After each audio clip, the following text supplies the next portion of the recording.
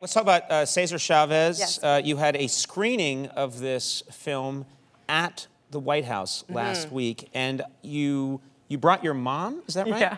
And your mom was hoping to meet the president. Yeah, when she realized that she wasn't meeting him, there was like this audible like when I came back into the room. So you got to hang with the president, but she did not. Yeah, apparently we all got shuffled. Like we weren't really sure. We all walked in, then we got shuffled into another room, and it was just the cast and crew who got to have a meeting with him like really quickly. And Dolores Huerta didn't even go in. Like America's husband didn't go in. Like it was just us. And then we came back out, and he introduced the film.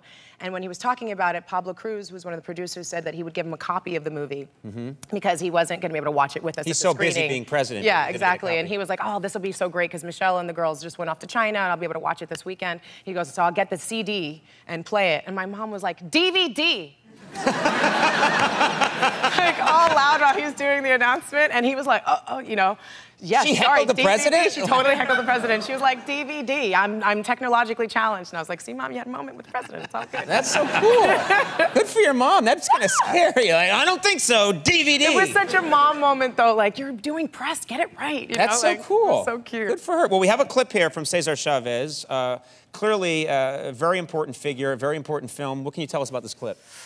This is when, they're trying to take it to the next gear, where they're really going to expand the boycott and take it all the way through to get even more people to be a part of the movement, not just the farm workers. And this is where the success really comes in, is when everyone starts to take this idea of people who pick our food being able to feed their own families, and everyone being a part of that story. Okay, let's take a look at this clip from Cesar Chavez. People are starting to lose hope, and I don't blame them.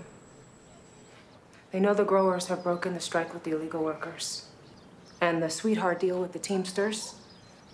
We can't ask them to keep going when they see people working in the fields. We have to take the next step. We're too weak. We have no laws to protect us here. With the boycott, there are no laws to stop us. This is the moment, Cesar. This is what we came here to do.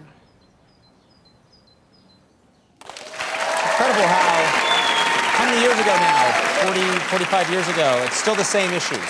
Still a lot of the same issues. So I hope people watch this. It's sort of like Activism 101. You really see what it took to have farm workers organize in small town of Delano and have it build across California, across America, go into and through the White House and out into Europe. It was one of the largest nonviolent movements we've ever seen.